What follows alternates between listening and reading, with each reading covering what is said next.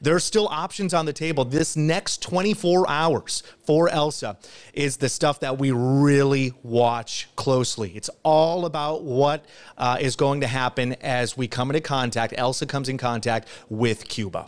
And as far as folks who have been watching us here on Tracking the Tropics for the last couple of years now, we're relatively early on here as far as the timeline with what we have with this system now slowing down a bit here considerably before we get to this land interaction with Cuba. Everybody, as far as Tampa Bay impacts, I know we have a lot of folks joining us from the Tampa Bay area. We're talking about really Tuesday as far as those impacts, maybe, early Tuesday morning. We're going to keep a very close eye on that movement speed, because that movement speed will dictate exactly when South Florida gets hit, when the Tampa Bay area gets hit. And talking about speeds,